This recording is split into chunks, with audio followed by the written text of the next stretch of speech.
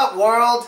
It's your boy Philotchko here. You know that American dude with the incredible mood? That's me. And what am I giving you today? Today I'm giving you another vocabulary lesson based on a cartoon.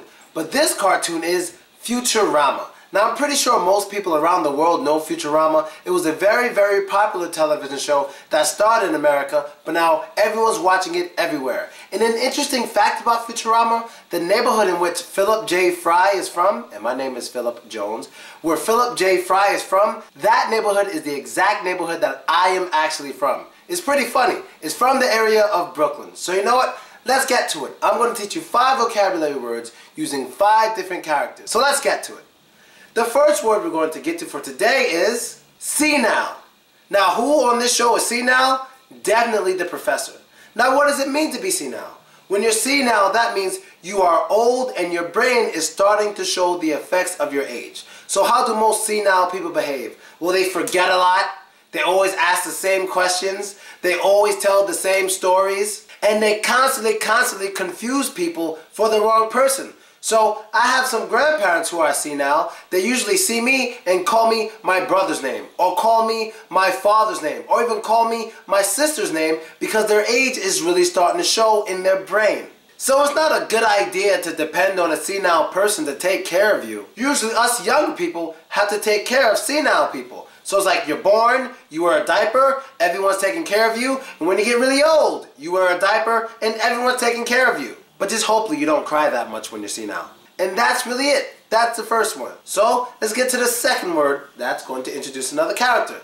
And the second word for today is a delinquent.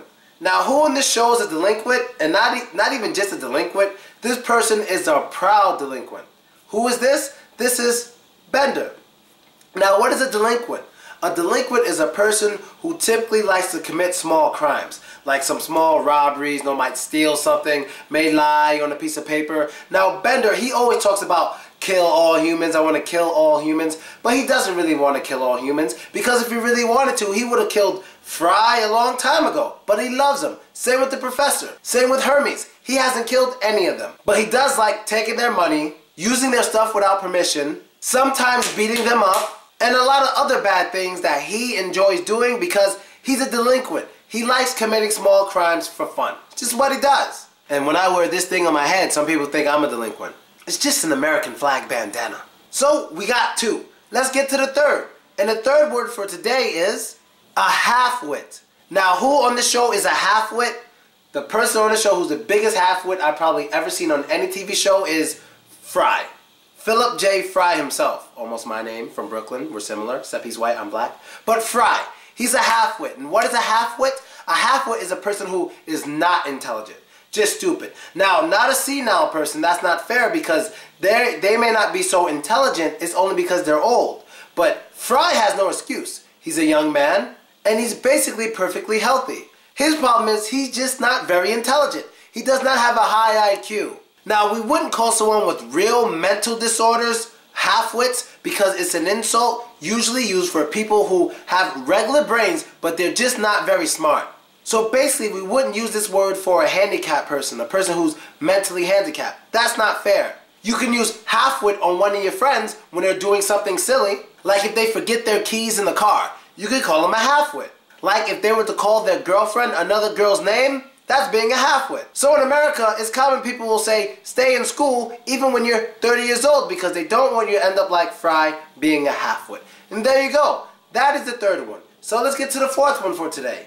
And the fourth one is self-conscious. Now this has many meanings, but I'm going to get to a specific one in this video. Who in Futurama is self-conscious? Well, it's Leela. And what is she self-conscious about? Well, it's pretty damn obvious. She has one eye. Now, Fry's in love with her, and also Captain Brannigan. There's a good number of characters who like Leela throughout this show, and they don't even care too much about her one eye. But she is very self-conscious about it because she always thinks about it, she thinks it makes her look ugly, and she's very emotional when people mention her eye. She might even hit the person. There was even an episode in which she got a surgery to change her eye so she can have 2 eyes. But it didn't last long because she was having complications because of how she was being treated with 2 eyes, so she went back and had 1 eye. But still, even after she went back to having one eye, she was self-conscious of it because she was always thinking about it. She's always bothered by it. That's being self-conscious. So I'm not very tall. I'm a short guy. I think about it sometimes when I'm hanging out with my friends and they're all taller than me. Sometimes I might get a little self-conscious about that because I'm not very tall. And also, my teeth are a little big in the front. I'm a little self-conscious about my teeth because they're so big. And when I was a kid, some people would laugh at me about it. Maybe there's something you're self-conscious about. And just a hint, girls are usually way more self-conscious about things than guys can ever be. And that is the fourth one, so we got one more to go. So let's get to the fifth and last one for today. And this word is to be well off. Now, who is well off in this show? That's Amy. And what makes her well off? Her family's very, very rich. They even own like half of Mars or something like that. They're extremely rich. Now, well off is a phrase we use to talk about people who have a lot of money, but it's a way to say it in like a polite way, not bragging way. So if a rich person were to say something like, yeah, you know, I'm very rich, it will seem kind of snooty of that person. But if the rich person were to say, yeah, you know, I have a good job, so I'm a little well off, that's different. When you say you're well off, you have a lot of money, but it's more of a polite way of saying it. And also, children can be well off too. Now, of course, children don't have a lot of money, such as Amy herself, but if your parents have a lot of money and they support you, you're well off as well. So if you're well off and you're watching this video and you want to support me, contact me. So we can both be well off. So that's our 5 for today, so you know what that means. And that's the end of the episode for today. I hope you liked it, I hope you enjoyed it, and I hope you learned new stuff. Be sure to add me, vk.com/Velosko, that's me. But more importantly, subscribe to my YouTube page to see all of my videos.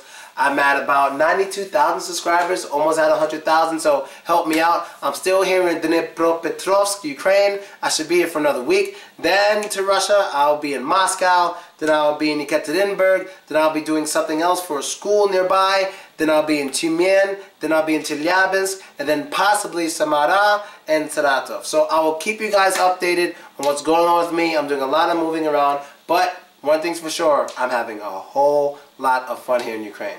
So I'm out, guys. See you next time. You know what the guy says at the end of all of my videos. And don't be racist. So don't be that is his catchphrase.